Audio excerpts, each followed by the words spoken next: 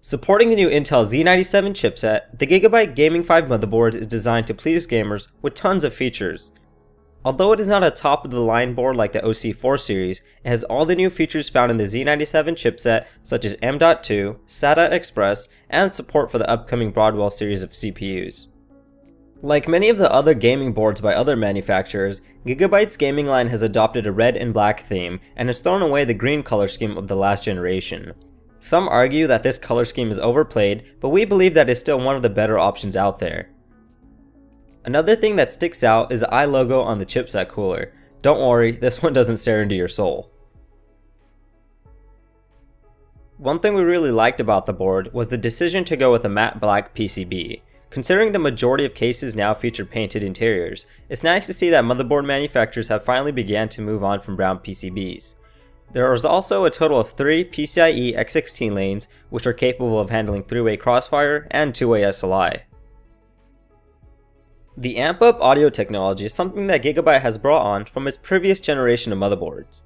The implementation does a pretty good job of isolating the audio components from the rest of the PCB to help with interference. To control the audio, GIGABYTE opted to use a Realtek ALC1150 chip with a built-in rear audio amplifier to power high-end headphones. With the inclusion of M.2 support in the Z97 chipset, you can now install more affordable PCIe SSDs for insane transfer speeds. Instead of being limited by the SATA protocol, you can now have transfer speeds of up to 1000 megabytes per second.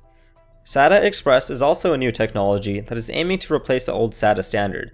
Although other manufacturers aren't including the port on their value boards, it's good to see that even gamers will be able to enjoy all the latest technologies without having to pony up a ton of cash.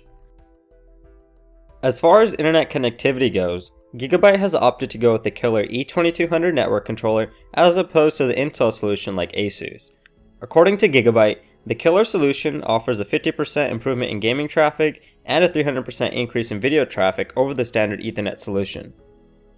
On the rear I/O, you'll find a PS2 mouse and keyboard port, VGA, DVI, and HDMI out, as well as 4 USB 3.0 and 4 USB 2.0 ports.